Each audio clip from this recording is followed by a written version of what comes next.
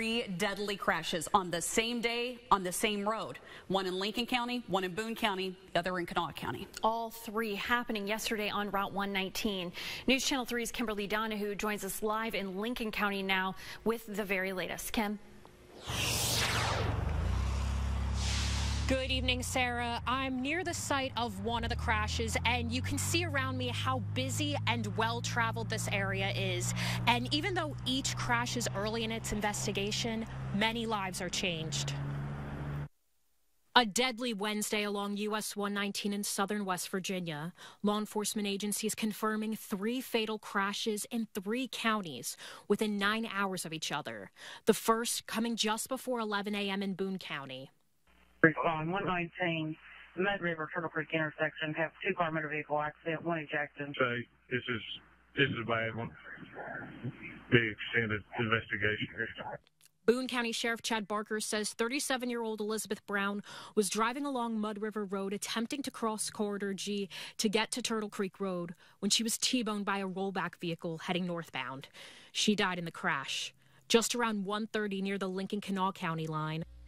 We've got a signal 6, 119 and Little Cole right there at the intersection where Sparrow's gas station is, multi-vehicle MVA.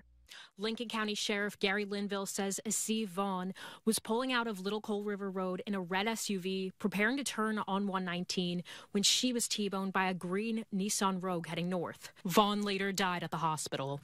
Linville says at this point in the investigation, he believes brightness of the sun and a blind spot were factors in the accident. At roughly 6:30 Wednesday night, I have a 2-vehicle MVA head-on collision with injuries. It's going to be 2-vehicle head-on collision. You got 4 patients, 2 entrapped, 1 ejected from the vehicle. It's going to be quartered south to Sorry Drive. West Virginia State Police say there was a head-on collision of 1 vehicle heading south and another heading north. Law enforcement says one of those vehicles crossed the grass median. WVSP says 4 vehicles were involved in the crash. Troopers say 33-year-old Tyler Jordan Butcher and 20-year-old James Isaacs both died in the crash, adding they were in the same vehicle heading southbound. State police say they do not believe speeding or drugs factored into the crash.